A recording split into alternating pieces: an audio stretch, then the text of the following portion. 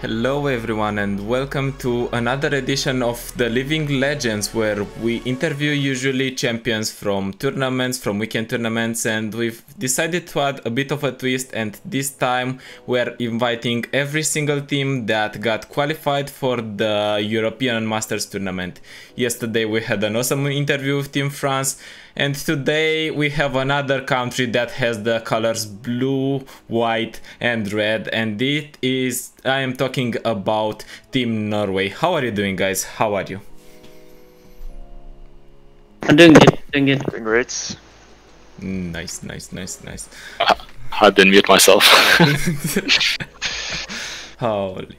It's gonna be very interesting. Are you nervous for this interview, or are you just feeling, it's another interview, I'm chill? I'm not nervous for the interview, but it's just not another interview now. No, that's fine. I don't know. Just answer questions and be fine. Okay. Just a quick roundup. Even though you can see the names on the screen, downside it's Trish Fangirl. On my... Is that the side? Nope. Is the other side? No, it's the other side. The other side it's Marcus. And on the bottom right it's Redegar. Yeah, he's the Discord mascot for today.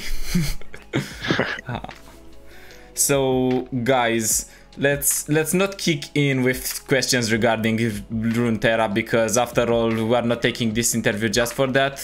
We're taking it to let people know who you are in real life. So who you are behind the Runeterra mask. For example, who are you, Marcus, behind the Runeterra mask? So my name is Marcus Leviathan, which is a name that is almost impossible to pronounce in English. Outside of Runeterra, currently I'm studying. I've worked earlier as a teacher, and my hobbies outside of gaming include mostly running and training. I do like fitness 7 times a week, so yeah, I like to keep fit. You said you worked as a teacher. What did you teach people? Esports. Esports. Yes. And I'm curious. Can you develop that? Can you tell us a bit more about it? Okay, so in Norway we have something called Folkehøyskole, which is like a 1-year boarding school type thing, where people can just take a year, develop some skills or try something new. And basically I was one of the teachers at esport course that we had, where basically they came and they lived on campus for a year, and they could try to develop themselves either as like an esport player, a coach, a commentator, etc., etc. And we would set up like training schedules for them and that kind of stuff.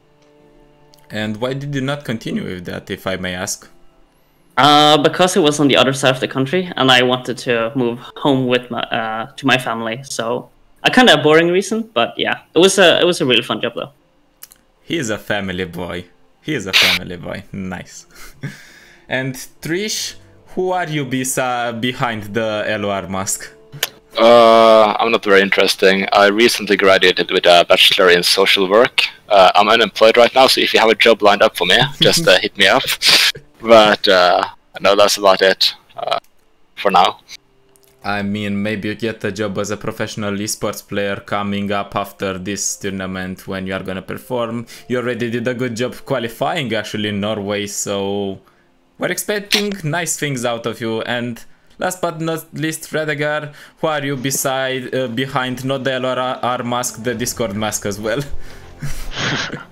So I'm a 23-year-old male that lives in Oslo, and I recently graduated as an economist. Ooh, economics. And as Trish, I am also unemployed.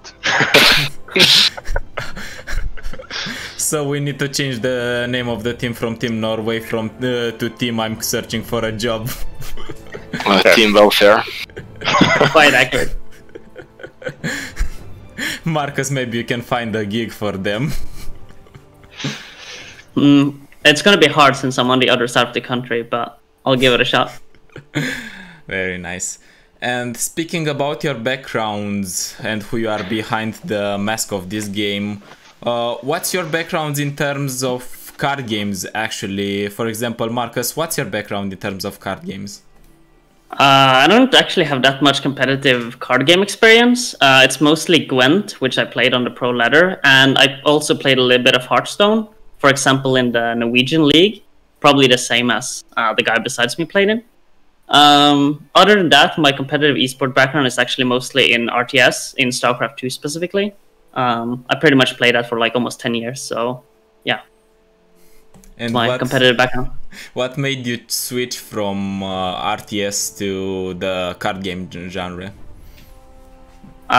Because especially StarCraft 2 is like such a mechanically demanding game that unless you have like a lot of hours every day that you can dedicate to it, it's almost impossible to stay at your current skill level, or if you want to climb especially, like you have to grind so hard. And I just didn't have the time. So I figured I would go into something where I could theorycraft a little bit more, which I can do whether I'm working or whether I'm doing other stuff. So, yeah. So you qualified while you are doing something else, I get it. Yeah. Oh, nice. Trish, what's your background with card games? I think we've talked before that you had a background in Hearthstone. I have a background in 2 games. I have a background in... I played Pokemon TCG when I was a kid for like 1 or 2 years. I got the 2nd place in the Youth National Championship in 2005. Playing some homebrew deck against the person who... He copied the deck of the person who won the World Championship the year before. So my run ended there. And I had like 1 or I think maybe 2 top 4 finishes in city championships. So I played a bit when I was a kid. And in Hearthstone, I was... Depends on how you view it, but I was arguably the best Hearthstone player in Norway in the start of the scene.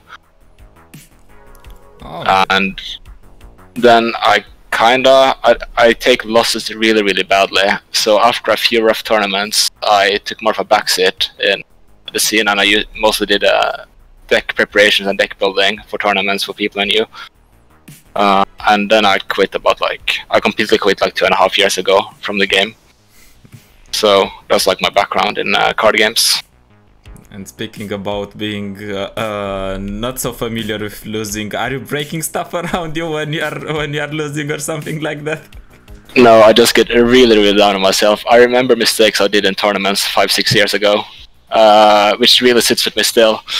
So I just get super down on myself for like a long, long time because I didn't play completely perfectly, which even if you can argue if there is something called completely perfectly, but it wasn't fun. So I figured out, it's better for my mental health to not play as much tournaments if I can avoid it.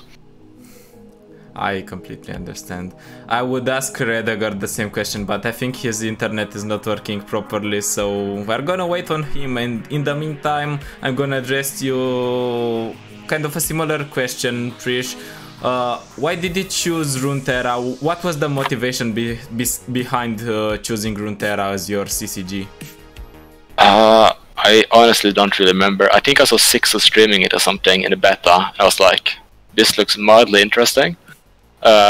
So I got into the beta. It's one of the reasons I have meme account names is that I had several TFT accounts, and this one was with like I had several TFT accounts, and all of them had like the same formula of names, which was like character fangirl 69 on every one of them, because I tried to go 10-0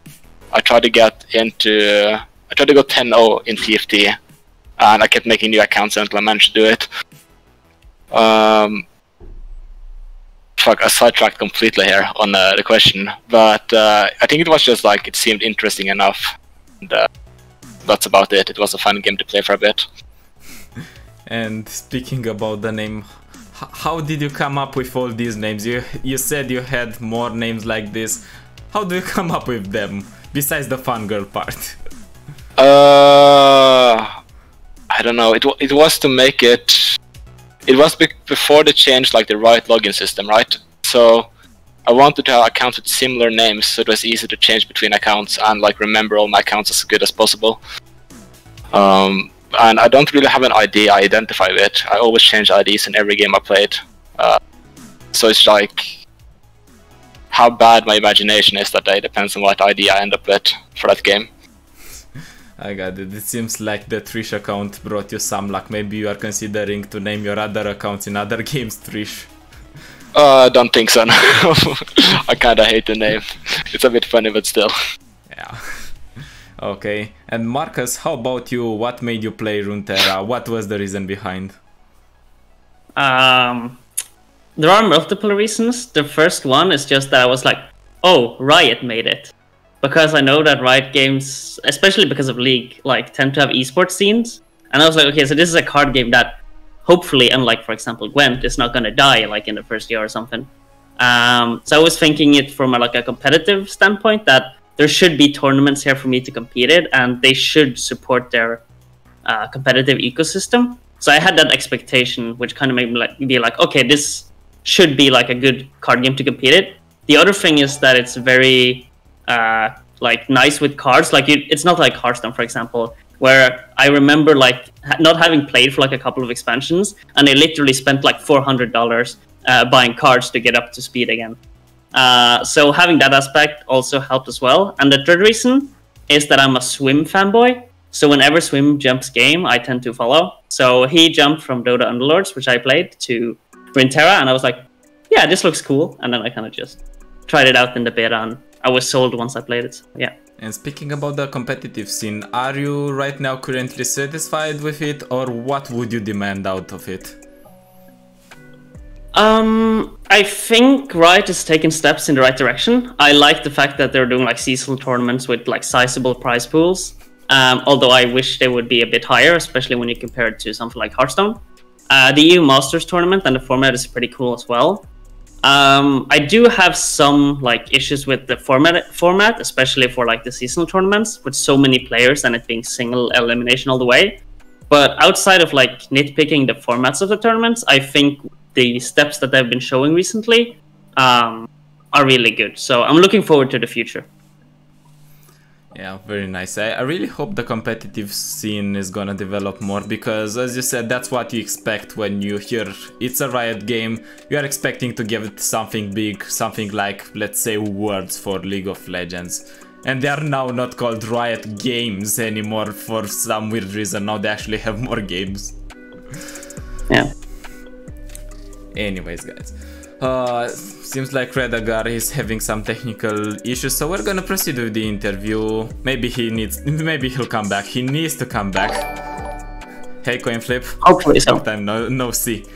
And hello, Broken Ball as well. So Trish, do you have a favorite card? And if you have one, why is it your favorite card? I was looking at the list earlier because I completely forgot about this part. I think overall, I think Ruination is probably my favorite card. I like big control tools, and the art is really cool. So it's like design-wise, I really like Ruination, I think. Did you have any cool Ruination in any game on ladder, or maybe you tried some tournaments for fun? I think any cool Ruination I have is when my opponent is less intelligent and overextends into it. Like when you hold 9 mana and for some reason they keep developing the board. That's like the only fun ones I have, but nothing that sticks out. It's a special Ruination at all now. Okay, we know what's your favorite card, but do you have any card that you hate specifically? Maybe in this meta, maybe it was in another meta? I mean, in the early days I despised Deny. 3 mana Deny was just a disgusting card. Like it was not fun to have in the game at all.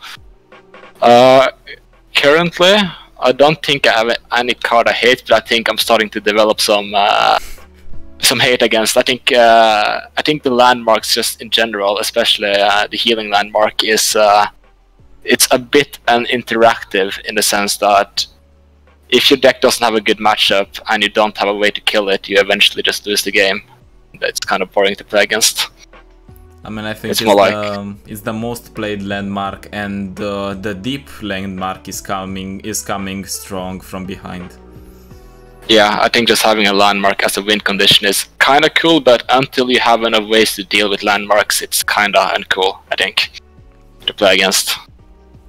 I mean, now I'm speaking from my personal point of view, but I don't really enjoy when I see right there big on the card, you win the game if you meet a certain thing. Like Fiora, you kill 4 units, then you win the game. Yeah, The like difference though is that Fiora is very intractable. Like there's a lot of ways to stop her. But currently, Landmark has so few cards that interact with it that it's like kind of go fish. You're like, okay, do you have an answer? No, I won the game. Oh, you don't have an no, you do have an answer? Well, I guess I just lost. It's kind of binary in that sense. it's kind of like when you mentioned Fiora, the Unyielding Spirit Fiora deck, which was either your deck has a way to go. Either you have Will of Ionia, or you eventually lose the game if they get Fiora plus Unyielding Spirit. So, it was not fun to play against. Are you talking about the days when Unyielding Spirit was burst? Yes, when it was burst, yeah. That shit was scary, I can guarantee that. It's good that it's gone. Also, the days when Fiora, standalone Fiora was a thing, those days were scary as well. True, but you could still like beat it by interacting with the game, at least. Though, you know, you might just auto lose the game, of course, but there's like a lot of decks you will just auto lose against if they draw the right cards. It's kind of how a card game goes. Yeah. And I've seen that you are not pretty fond of the landmark system as well, Marcus, especially those you cannot interact with. So, the card that you hate the most, is it a landmark or is it another card?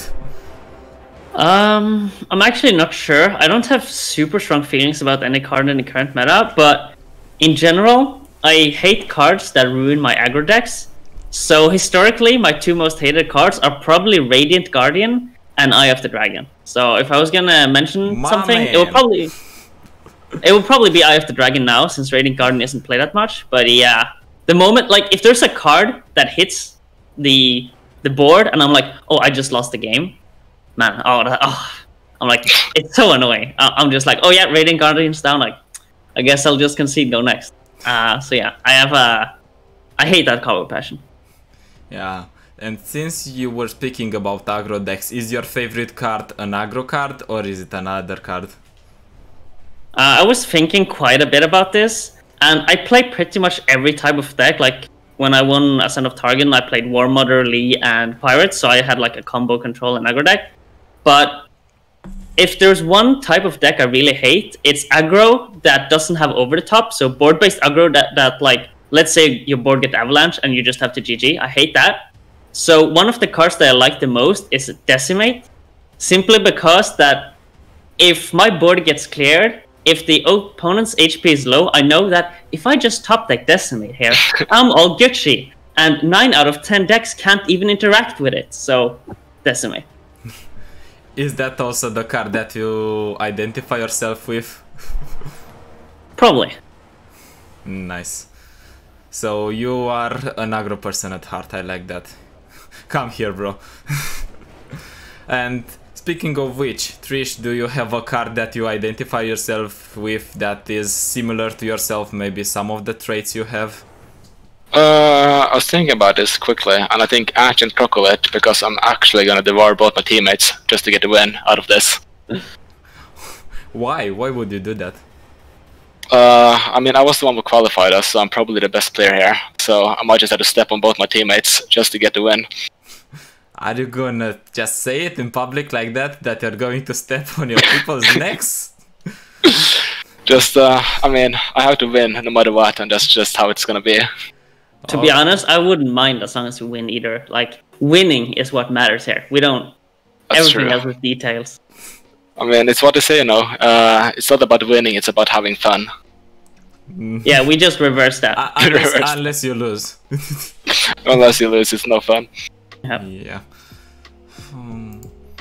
Seems like Redagar is not coming back anytime soon. I think he tapped out, sadly. Yeah. Yeah. Oh, I'm sad for him. Speaking about sad, do you have, Trish, do you have any sad or maybe any funny moment on the ladder that you remember? I think this is like the thing I don't have any good answer to, but I saw that I was looking at Fresh Lobster's run to the qualifier, and I saw that I was the last guy he lost to on the ladder. So I was almost the one who killed this run. Well, not the last guy, but like before he started this like insane winning streak, I beat him. So I don't know, I felt like I was close to like beating his entire run by taking his LP. which would have been a bit sad because that was a really, really fun run to watch. So imagine if you would have queued against Lobster many more games, you would have ruined his qualifier spot. Would have been terrible. How would you have felt about it? I mean, I wouldn't have, like, I don't know, I didn't see, like, I wouldn't have checked his match history if he didn't qualify after all, so I wouldn't have known at all. So just how it goes. Well, fair point. How about you, Marcus? You also have a little bit more of tournament pedigree. Do you have any funny moment from the tournaments or maybe from the ladder? I guess I have a couple. One was when I played in the fight night. I think it was 2 or 3 weeks ago. No, it was actually Ascent of Tari. Never mind. And I was playing against Swim in the winner semis. And I was playing so bad, like it was probably my worst match of the entire tournament. And like I was like, oh my god, I'm just throwing this and I'm throwing this, and then somehow I just kind of top decked every single game and won in the end. And I was like, oh, this is. I was like feeling so bad for Swim, so I just like we had like this discussion about the entire set afterwards because I was like, oh, sorry man, I hope you win in the losers because I was feeling like so bad because I just top deck every single time. Other than that, I think when Targon first was released, everyone was playing with these new fancy cards, and I was like, Targon is pretty much only slow speed spells and low attack units. So what if I just go Fearsome, Spider, and Burn? And so I literally just queued up on ladder, farmed everyone, and especially Alan, because Alan was experimenting a lot with the new cards. And I think I just queued into him like 3 or 4 times and beat him every single time. And he was like, this deck sucks. He's playing such a bad deck. This is trash. He might have won, but this was so trash. And it was just kind of hilarious to see. Like I checked the stream after like every game. I was like, this is kind of interesting. I don't think it's that bad, but yeah, it was like, yeah, it was kind of funny. Did you feel a bit proud of yourself because you got that that interaction and that reaction out of Alan? I don't know. I just think it was kind of funny. Like, it happens every expansion. Like, people are trying new stuff. But I was like, okay, so how do I abuse these new cards? And it worked out pretty well. And it was kind of funny when people were raging because they were like trying to play these big units like Axel. And I was like, no. The game ends at turn 5. We're not playing late game. So, yeah. So your playstyle is like kill your opponents as fast as possible. If not, move to the next game. You don't have time to lose here. Yeah, on ladder it's mostly like that. Yeah. Speaking of ladder, you guys had to fight quite a bit. I think everyone had to fight quite a bit for the climb. So did you guys have any fear at any point that you are not going to qualify? Who wants to begin on this question? You can start, Marcus. Okay, so I wasn't afraid that I wasn't going to qualify for the Norwegian team. Like, to qualify for Norway, like Radigar had like 80 LP or something. Like, I was guaranteed to be on Team Norway. The problem was there gonna be a Team Norway? So especially towards the last few hours before the cutoff, when I started going on my losing streak at 480 LP, I was like, oh no, I can't win this. I can't actually make it. So I kind of just had to put like all my hope on this random dude who I didn't even know who was, called Trish Fanger69, and hope that he qualified or got our country qualified. So it was a bit nerve-wracking to see whether Norway would actually be like a part of the tournament, but I knew that if we qualified, I would be the second seed no matter what. So, yeah. Well, I guess thank you, random dude, for qualifying Norway. I mean, you're saying that you were guaranteed second seed, but for the most part of the qualifying, I was number 1 and number 2 seed. Yeah, that is true. I was like. First of all, I was pretty sure that was a second account, so I didn't really count it. And second of all, I felt confident that I could climb higher than that. The problem for me was like, will Norway make it? Are we safe? Yeah. It was really nerve-wracking. I don't have a lot of faith in my own abilities and skills in general, so I tried to get to a safe rating, as safe as possible. That was one of the reasons I played 2 accounts, is that I have insane ladder anxiety. Like, it doesn't matter if something is on the line or not, but when I get high up on the ladder, I get so stressed. So Yes. I climbed like 100 LP at a time with each account. Like jumped each account. Like I got to 100 LP on one account, leveled my second account to master, got 200, then 300, then 4, then 5. Then I both accounts at 400 LP at one point. And I think it was like a really bad idea how I went about it, but it kind of worked out in the end, luckily. Would you consider that you are a person that stresses a lot on ladder, and if not, what do you think was the hardest thing you needed to do in terms of climbing? I think the hardest thing to do is that my brain is not functioning very well. I do random game losing mistakes out of nowhere, like plays I know 100% sure is gonna lose me the game, but I just kind of something slips in my head. So I have these games like probably like once every 10th game I'll do something completely out of the ordinary that will lose me the game. So it was kind of about avoiding messing up at any point like that, and just convincing myself to queue, which was like the hard part, like making myself queue, not hope for others to mess up, I guess, was kind of the hard part.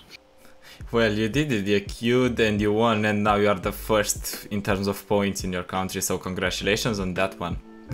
Yeah, I had, but yeah, we're talking about fighting each other. I think I found Marcus on like 2 accounts because he kept kicking more modders and I kept playing Diana Lee Sin. Yeah. I probably stole like 200 LP off you between my accounts. Yeah, I was talking with my brother. Actually, I was like, dude, I'm playing against this coercive fangirl again, and I'm giving him points. It looks like because I think you were above me then. So I was like, well, I mean, obviously I can't throw games. That would be against the TOS. But I'm playing War Mother against Lee. I don't need to try. He's gonna beat me. So I was like, whatever. Either he gets points or I get points. This is good. This is for yeah, Team it was good. Yeah, and what was your hardest thing to do in terms of climbing, Marcus? First off, I have quite a bit of ladder anxiety, just like my fellow Norwegian here. Once I get up to a certain point, like especially once I passed like 450, I was like, oh, this is so stressful. What if I lose a game? So it was kind of hard to press myself to queue and play enough games. Like even now, like I struggle playing more than like 10-20 games a day, because eventually like the stress just kind of gets to me. The other part was actually the problem that, like, especially the day of the cutoff was so late, and I'm a morning person. I'm not an evening person. So after like 9 p.m. or something, my brain just kind of shuts off. But I still had to climb. So I was climbing like, yeah, that looks right. Yeah, that I think that's good. I was like, I wasn't focused at all. So I had a really hard time struggling there towards the end because of how late it was. Yeah, I had to queue at like 11 p.m. I think, because Turkey passed me. I was at 538 LP, and I was super tired. I didn't want to queue, and I don't know. I was shaking playing that game, even if I had a good matchup at a terrible hand. It was and the deadline was like at 2 a.m. right, and I didn't want to go to bed, and Turkey just would not give up. That was kind of the most annoying thing. Turkey had 2 guys, or maybe 3, I think, who just would not throw in the towel at any point, forcing me to just sit up and wait for them. Yeah. Did they eat each other on ladder at some point? I think they might have done so towards the end, but I'm not sure if they actually ate each other or not. I think they just mentally boomed at one point and went on a losing streak when they were both very close to forcing people to queue. I think Ling Shui was 3 times he was within 1 win of forcing Pokerwak to queue and start like the chain, because after I won my game at 11, there was like a chain of like 6 teams that, like, if Turkey won, then Pokerwak had to queue, then another guy had to queue, then another guy had to queue, and then another guy had to queue. So I felt kind of safe, but I was kind of stressed. But it was just something about how relentless Turkey was that was stressing me the fuck out. Yeah, I can then definitely sense it. And this was also a stress battle, because as you said, you were in a safe place and suddenly someone goes up by even 1 point and you're like, okay, I need to queue because then I'm losing. Then another person that thought it is safe, it's not safe anymore, I need to queue again, and then maybe you queue more than one because you don't even feel safe. Okay, you won one, but what if the other guy comes back and gets more? It was so stressful. Yeah, I don't know, dude. I was really relieved. Like, I know Alan killed. I think that was some of the most fun part was towards the end, watching everyone being in the Alan's kill stream, watching the end of the ladder deadline. And even when he was calling it over like an hour before, I didn't feel safe for like 30 minutes, and it was mathematically impossible in any way for Turkey to force people to queue. But I don't know, I kind of regret doing the entire thing because it was not good for my heart at all at the end there. So is that what you felt when you found out that you qualified for Norway? Relief? Or was it something else that you felt? I was super relieved, and I was really happy with myself as well, because I played Runeterra, I said, in the beta quite a bit, and I played for like 3 days this early summer, like in start of June, and then I didn't touch Runeterra until I saw the qualifier, so I had like 3 weeks to get to the top of the ladder. So I was like happy with how much I improved in that short amount of time to get that high up. So it was that like relieved and a tiny bit of pride in accomplishing it. How about you, Marcus? How did you feel when you realized that you are one of the people that are going to represent Norway in EU Masters? I mean, I was pretty happy because, I don't know, I wasn't sure if we were gonna make it, especially when my teammate here had to start queuing up again. Like, he was at like 512, and then he had to start queuing up again. I was like, oh my god, what if he loses, you know? So I was really nervous about the whole thing. But I had to go to bed before the deadline. So I just woke up, and like the first thing I did was like, who won? Who made it? And I was like, and I saw the list, and I was like, 11th, let's go Norway. And I was like, I don't know who this Twitch fangirl dude is, but he's my hero right now. I was like, let's go. So I was quite relieved and quite happy about it, but also a little bit disappointment, because like 1 week earlier I was pretty much the best player in the world, and then a week not like later with the qualifier I wasn't even the best in my country. So I was like, it didn't take long for me to feel washed up, to put it that way. But that's kind of ladder, right? Like in the early Hearthstone days when you had like top 16 with qualify for the European regional, 2 or 3 of the season actually that I tried to qualify for it, and I was within the cutoff on the last night, and then on the last day I had to go like ladder. I just went on losing streaks. It's just kind of how the game goes. Yeah. Like ladder is super fickle like that. You need luck as well to get there. True. At the deadline. Yeah, obviously now you guys were happy. You felt relief when you qualified, but let's cut the bullshit. Now it's just a week before the tournament starts. So do you feel nervous? Do you feel not confident? I think we have a pretty decent shot. Like, I mean, I feel like every team in this tournament is so even and so close that there isn't like no matter who we're up against, we can beat them, and no matter who we're up against, we can also lose them. So I'm not really that nervous. It's like, it can go either way. So I think if we just do our best and like focus on what we need to do, I mean, it will go as it goes. I don't know. I don't really have like huge expectations either way. So I just want to do my best, and we'll see where it goes. I think I know from experience I get extremely stressed when playing tournament games. That's just how I am built. I'm used to it, I know it, but I know I get stressed. And so I know that when the tournament starts, I'm going to be very stressed no matter what. And but do you have any method that you can cope with that stress? No, I just play, and then I either feel like a god after the game's over, or I feel like the worst player in the world. It's just no in between. So I mean, but I've gotten a lot better at handling the stress than I used to be. But I know I'm going to be stressed. That's just how it is going to be. Just try to cope with it. But in general, I'm less stressed playing team tournaments because it's a lot more fun and it's not as reliant on yourself performing. I can totally agree with that, because I played in the IQ qualifier as well, and I felt relieved that I can communicate when you can verbalize your thoughts and when you express them, and there is a guy that tells you, this doesn't sound right, or asks you, do you think this is right? Tell me why, or tell me why not. Then the thought process keeps on going, and you finally reach a decision in a team that's best for for the play that you're going to make, and that's nice when you're playing in a team. It is. And in this specific tournament, what do you, Marcus, you said that each team seems like pretty even, anyone can beat anyone, but do you have something like a top 3 countries that you think are the best in this tournament, excluding Norway? I think Germany for sure. After that, I'm a bit uncertain. I think it might be Spain and either France or Poland. I think those are like the 3-4 teams that I think are the strongest. But I mean, there are a lot of other teams that can contest them as well.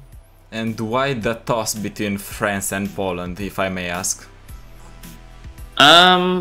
I think it's just really even, and it also depends on the team dynamic.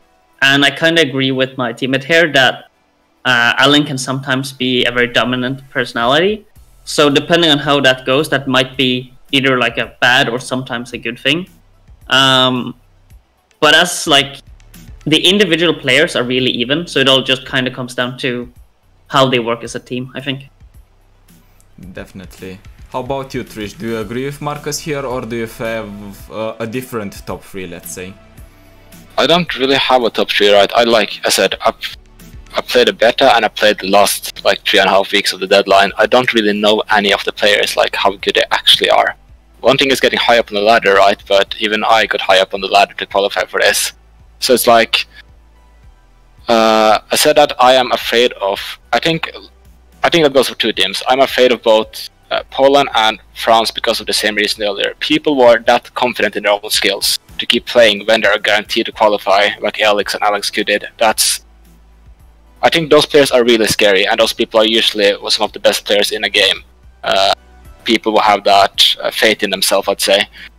So I think that's what makes those 2 teams scary. And I think that goes for, I don't remember which country it's from, I'm gonna check. But I think the guy called Bratchet Kata. He's from Bulgaria.